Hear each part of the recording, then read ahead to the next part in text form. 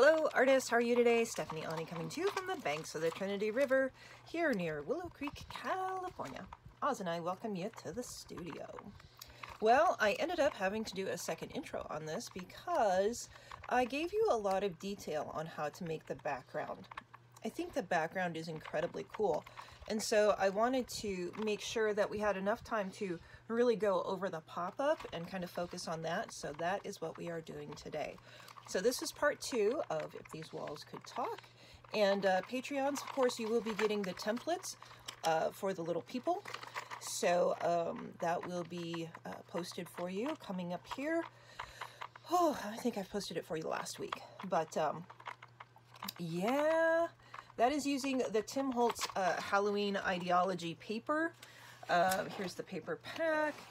Oh, things falling.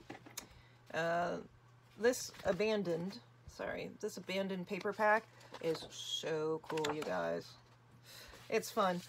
You know, he does limited editions every year, so that's his Halloween edition. And then this is the worn wallpaper for this year, Halloween edition.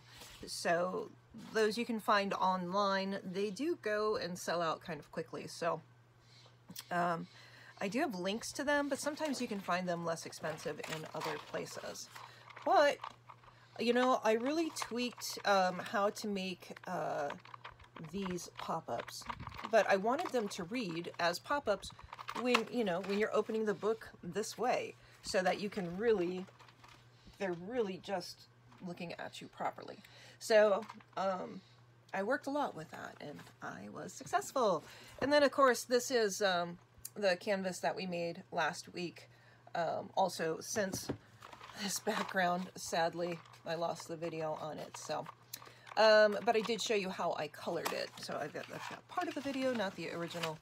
Anyway, this is part 2, how to make a pop-up, and these are kind of the little ghostly If These Walls Could Talk. I think it was super successful, and I hope you guys enjoy it. Okay, I hope you have a great day, and hey, if you can, please be sure to comment on the video, like and subscribe if you haven't already. You know, all of those things do help for you to be able to support the channel. If you can join Patreon, I would highly appreciate your support. We do 2 videos a week over on Patreon, and these are full-length videos, 20 to 30 minutes, if not a little bit longer. One on creating your first altered book, and the second on masterclass.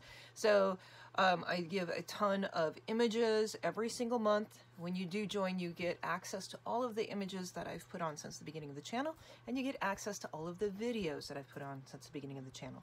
You also get a piece of small art from me, and you also get a piece of high resolution art from me every single month that I would value at $75 or more if I were to be selling that piece of artwork. So you get so many goodies. I have a $10 tier and a $25 tier. With a $25 tier, you do get to have a 30-minute conversation with me every single month. I know you get tired of hearing about Patreon, but really, guys, your pledge does support me being able to continue to bring you daily videos, and it is super important. I try to give you a ton of great stuff. So thanks so much. You know, of course, those of you that can't afford it, I understand that you can't, but those of you that can, I would greatly appreciate it. All right, enough blah, blah, blah. Let's get down to the video on how to make a pop-up. Woo! It's cool. It's really a cool project, so I hope you enjoy. Be sure to comment. All right, we'll chat soon. Bye.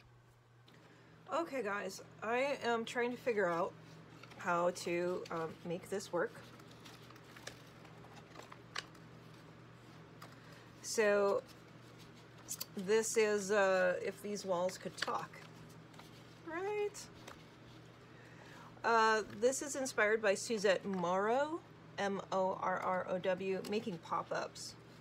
She's a YouTube artist. And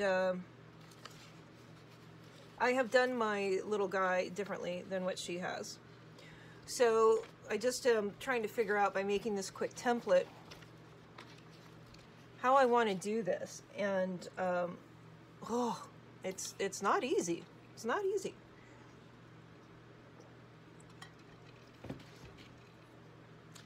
So maybe these could be the... Oh gosh, how do I want to do it? So what if we did something like, so here's the height of this other one.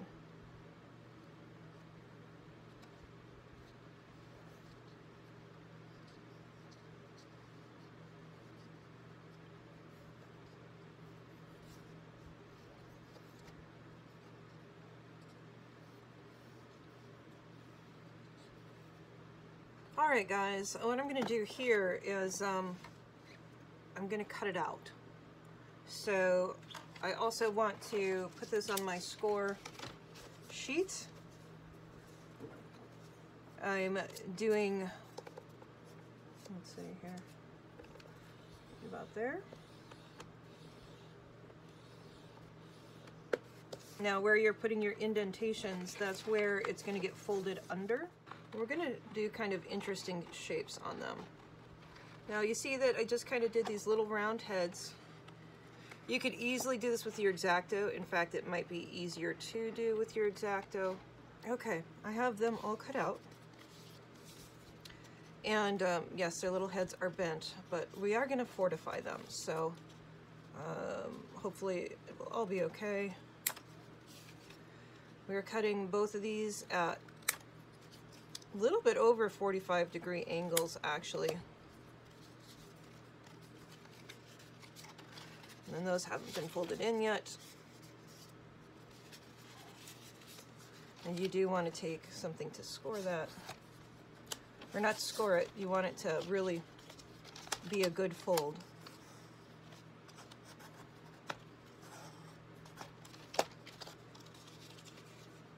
So you see how we have that shape underneath.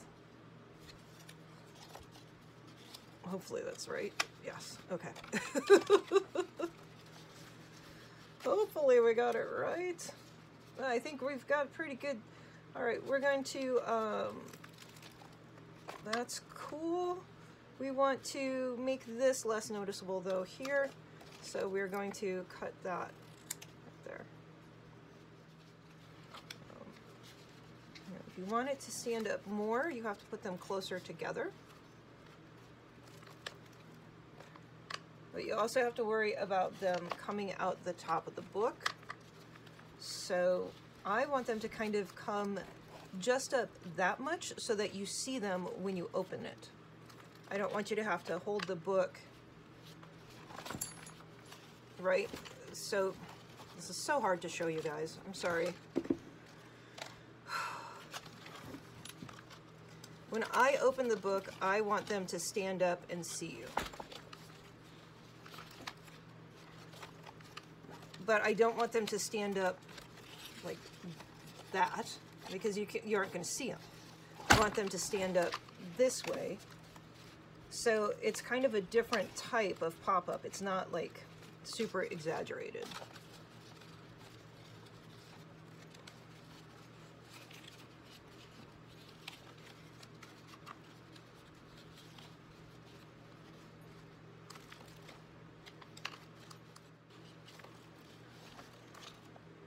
We'll stay in there enough.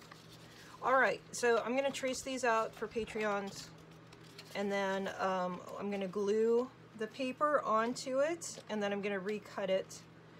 I'll probably paint the back like a black.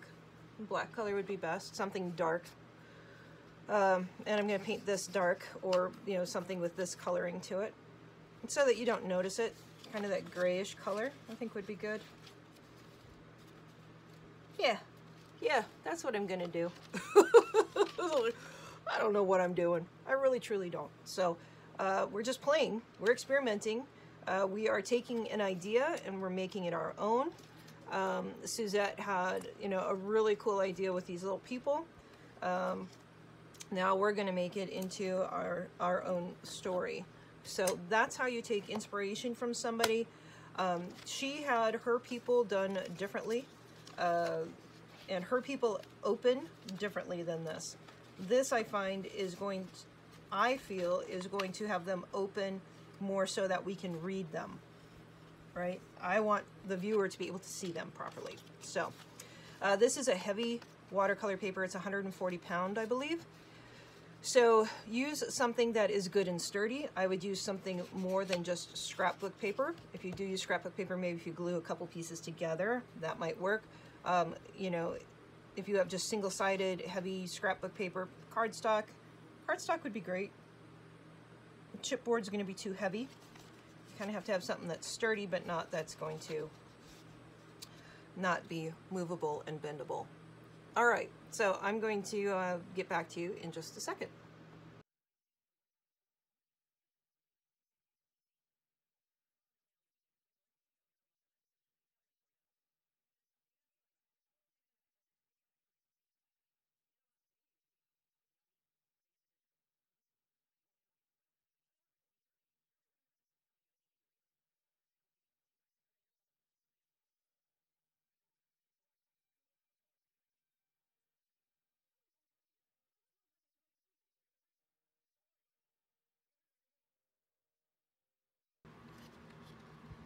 Okie dokie, so I got the first one done.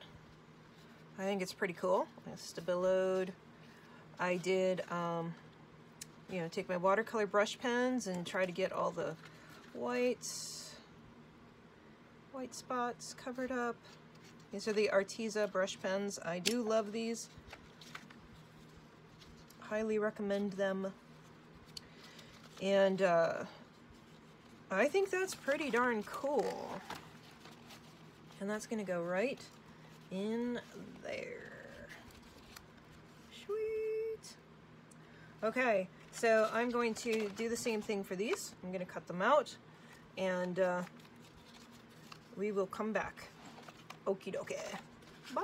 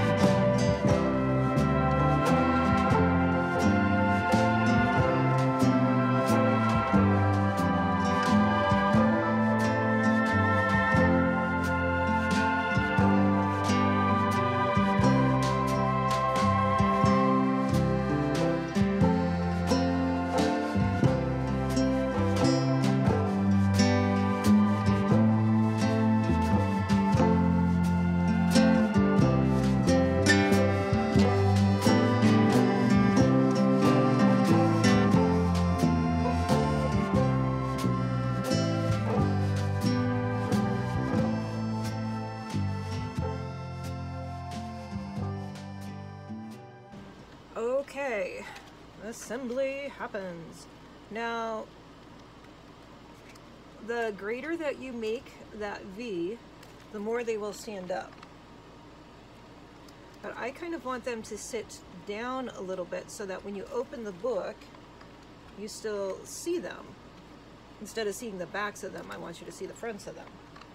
So I think an angle like that is going to work better.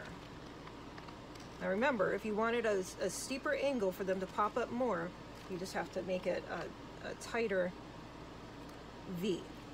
A wider V will give you more space, which I want more space. Do it however you want it to work. Okay, this is always a bit of a technical you know, process. I want them to sit like that.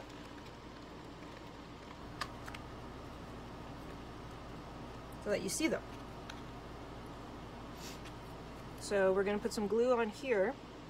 We're going to use our Fabri-Tac E6000, whatever you have that's your strongest glue. That's what you want to use on this.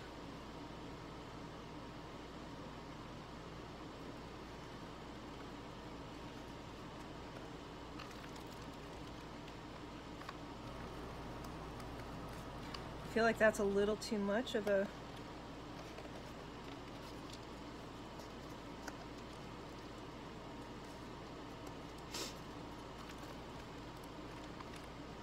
when it opens, they pop up. Too much still.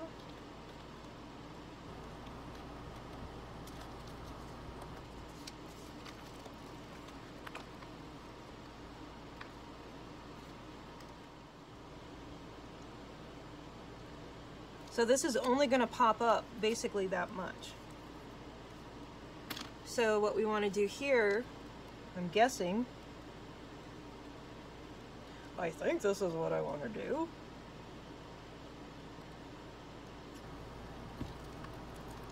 Is close our book, let it grab its place, and then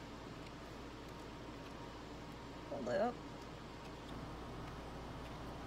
and then push it down.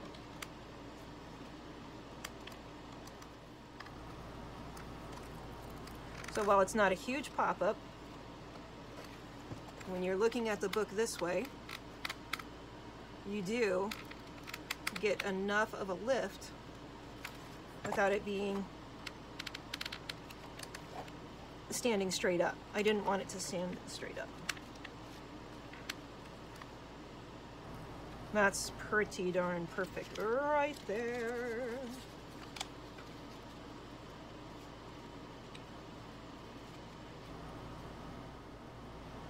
And now we have to decide on the angles for this. Do we want them to stand up taller? Do we want them to sit down more? How do we want them to look?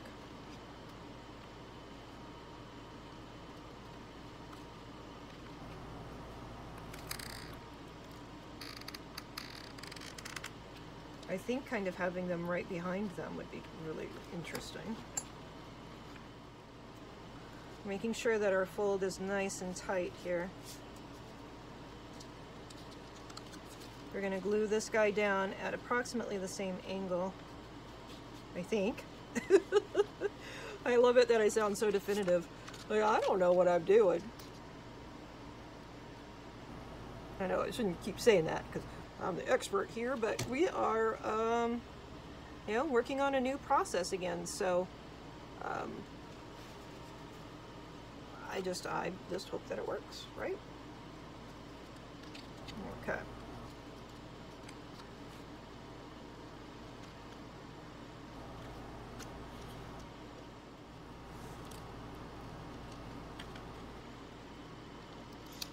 That's not good.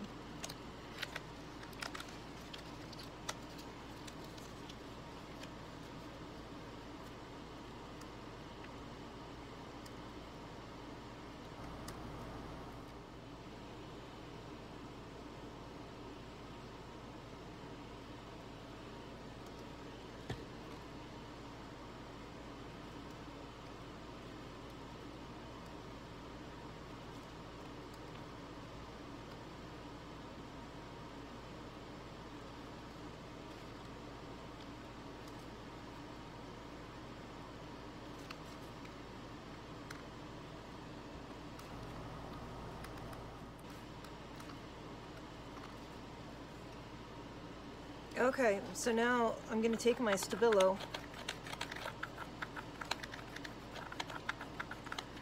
and work on trying to get this all to kind of blend in.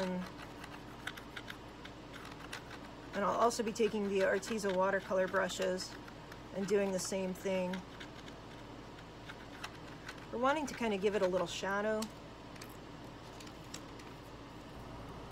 In fact, we'll take our purple here Now this will contaminate your brushes. This purple is about dead, so I'm able to, there we go.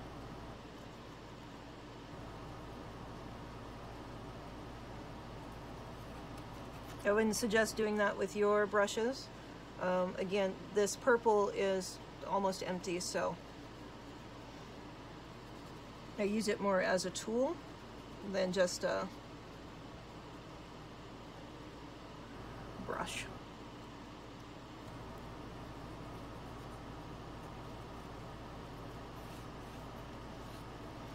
You know, I want a lot of stabilo under here.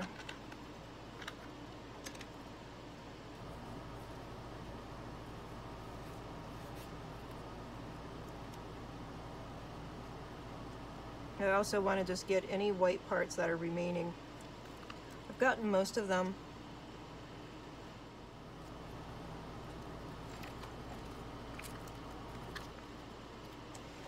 So again, it's not like it's a huge pop-up. You can make it more drastic, absolutely. I did not want it to be super drastic. I wanted them to just pop up and say hello from where they were at. Okay, and then looking at underneath of here is going to be kind of tough to get to. So I guess maybe put the back one on first. It makes sense. Just putting a little bit of water on that again.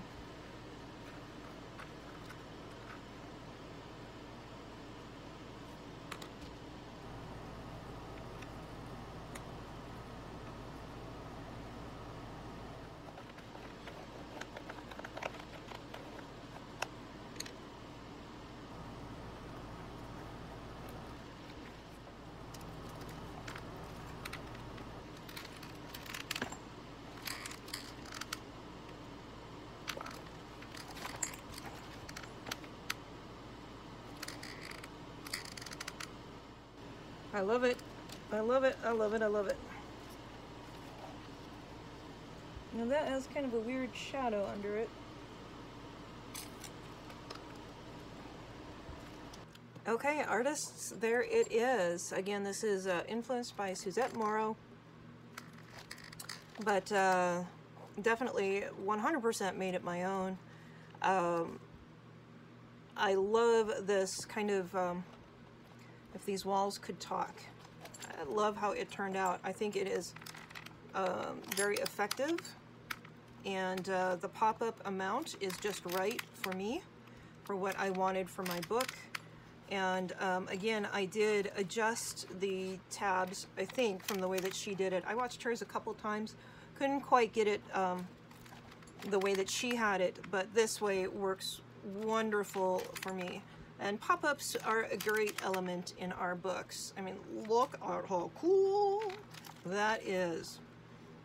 I truly, truly, truly love it. Bum, bum, bum, bum, bum, bum.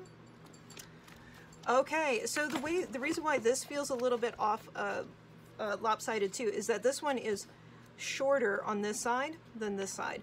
So it feels like it's a little bit off balance, but that was due to, you know, I could have had another little person over here, which would have made this as long as that, and that would have made the difference. I don't mind it being the way that it is. I kind of wanted to have, you know, a little family over here, and then another little family over here. So that's why it is the way it is. I think it's super cool. That background's awesome. I think that's an A+, right? Okay, guys, I hope you have a great day, and we will chat soon. See you next week. Actually, see you tomorrow.